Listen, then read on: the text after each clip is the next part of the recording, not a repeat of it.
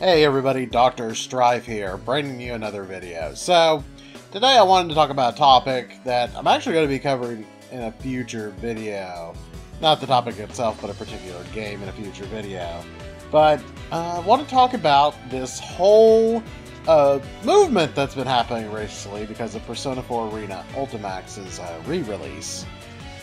The no rollback, no buy movement. And before I start, I just want to say everybody has the right to purchase whatever they want. However they want, when they want, if they don't want. So it's not me trying to say, oh, well, you have to support this. You have to do that.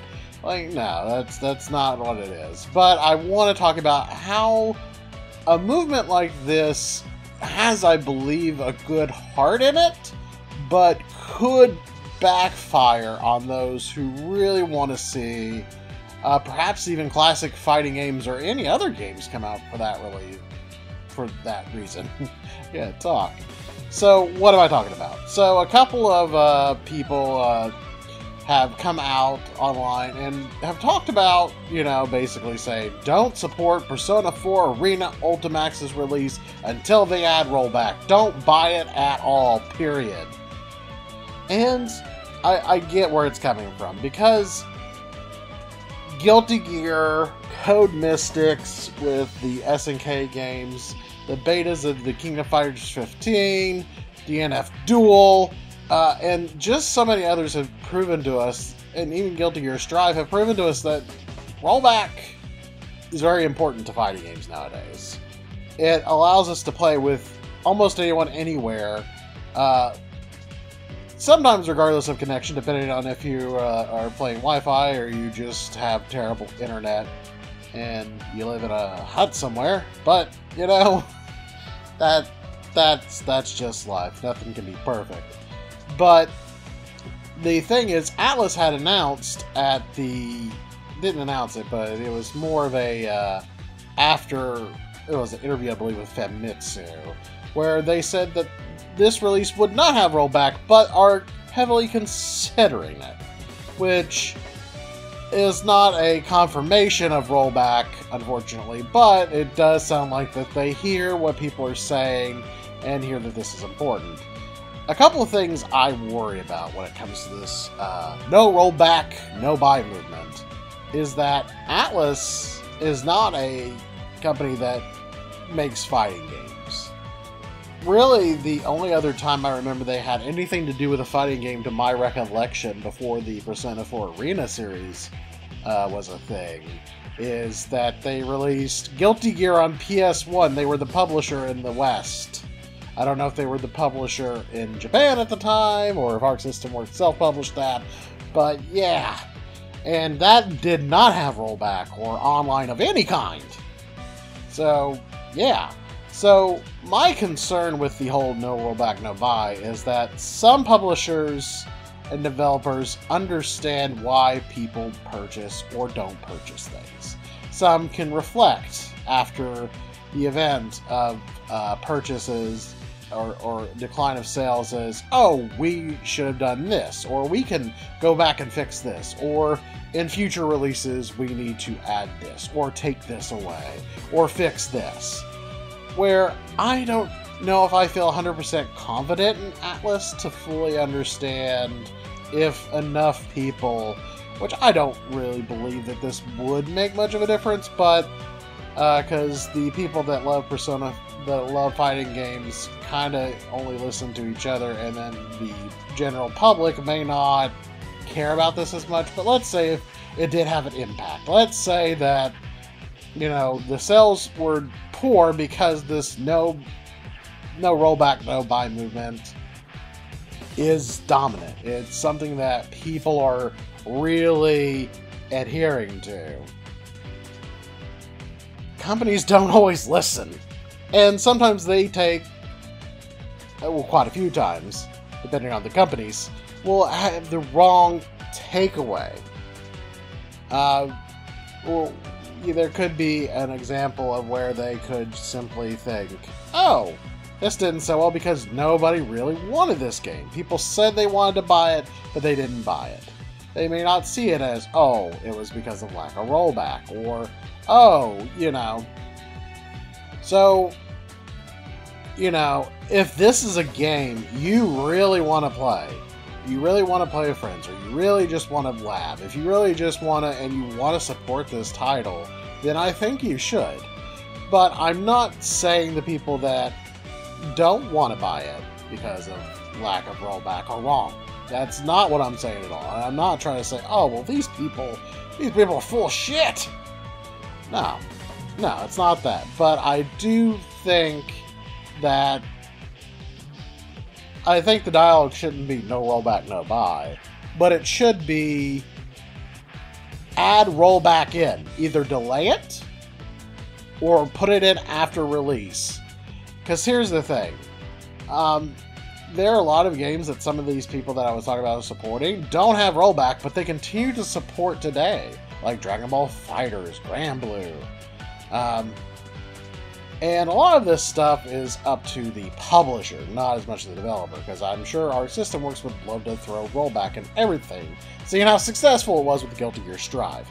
But because Dragon Ball is published by Bandai Namco, who don't really seem like they get the whole rollback thing yet anyway, especially with their games like Tekken. And then, you know, Granblue being published by a company that I believe does more mobile games than console games, if I could be totally wrong on that. But, yeah, it's just, you know, those companies don't really get rollback. So, you know, and plus there are ways like, you know, which, not justifying the lack of rollback here, you know, people, if you're playing on PC, you can use stuff like Parsec, which isn't rollback, but it is pretty good when it comes to using delay-based code. And also, as someone who has created the series Is It Dead, will tell you that community support for games is very important, especially when it comes to post-release or anything after that. So it's very important that we remember that a game is only as strong as its community. And if there is no community for this game, this could end up keeping rollback from being in the game. But I will say again, at the end of the day, if this really bothers you, if it bothers you to the point that you just cannot, you can't, you won't, like no matter what, you just won't play it without it, then that is your right, and I have no ill will toward you. I don't think it's fair to try to tell other people what to do when it comes to that with this whole thing. To tell people, hey, don't buy it if it doesn't have rollback. Because the problem is that if you really want something and you can afford it, you should buy it. Unless it's NFTs. That shit's disgusting. But, regardless, buy what you want. Support what you want. But that also means don't let up on the rollback. Don't let up on the conversation. Let these companies know, because they want their products to have longevity. Longevity is a key factor nowadays. It's more than just the, you know, oh, how many copies did we sell in the first couple weeks? You know, which is very important. Don't get me wrong. They still think about that a lot. But a lot of games they're trying to make as long tails as they can. And sometimes even some of these classic titles getting re-released may affect future releases of other games, or perhaps even newer entries in these series. So that's one thing we gotta keep in mind. Speak with your wallet, of course, if this is something that truly means the world to you. You know, don't buy it, play something else. But if you want this game to come back, buy it, and don't let up on your feelings of rollback. Let them know that, hey, you want this product, but you want it to be better. You want them to improve it. You want them to update it. And it's not impossible. You can look at games like BlazBlue, who just recently got a rollback beta. You got BlazBlue Crosstag that's going to get one in the future. Guilty Gear Accent Core got a rollback patch added in. SNK Classic Games ended up getting a rollback patch in. So it's not impossible. And the fact that they've acknowledged it in that interview, that this is something they know people want, is a positive.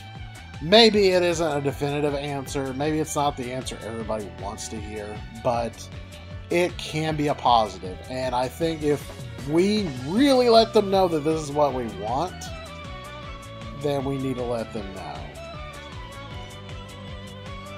So, yeah, that's just my thoughts on all that. And I want to ask you guys, are you fully on board the no rollback, no buy? Like, F you Atlus, you stupid Persona people, how dare you?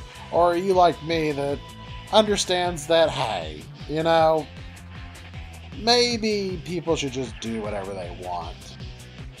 So, yeah, let me know in the comments below. This ran a little long, but I'm going to kind of just leave it as is. And till next time, everybody, Dr. Strife telling you, game on.